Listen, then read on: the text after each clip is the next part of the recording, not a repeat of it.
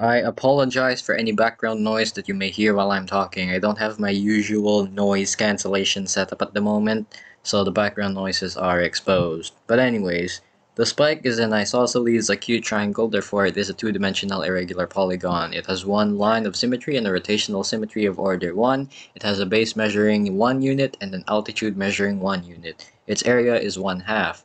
The sides measure 1, square root of 5 over 2, and square root of 5 over 2. With square root of 5 over 2 being the length of the legs of the spike.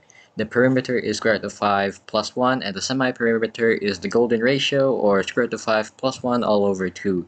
The angle at the apex is approximately 53.13 degrees, and each of the base angles measure approximately 63.435 degrees. If you check the sum of the approximations, they add up to 180 degrees, which is the sum of the interior angles of any triangle.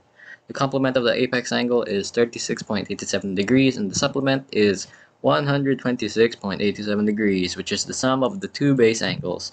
The complement of each of the base angles is 26.565 degrees, which is half of the apex angle, and the supplement is 116.565 degrees. Here are the approximate trigonometric values for the interior angles. I mentioned earlier that its height was 1 unit, but that is the altitude perpendicular to the base.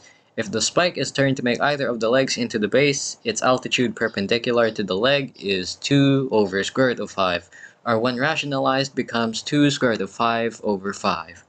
The radius of the incircle of the triangle is equal to the area of the triangle divided by the semiperimeter, which is 1 over 1 plus square root of 5.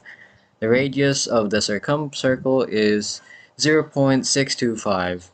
You can probably already calculate the values of those circles, such as the diameter and the circumference yourself given these values, since the formulas for those are basic enough. That's it for this video. Goodbye.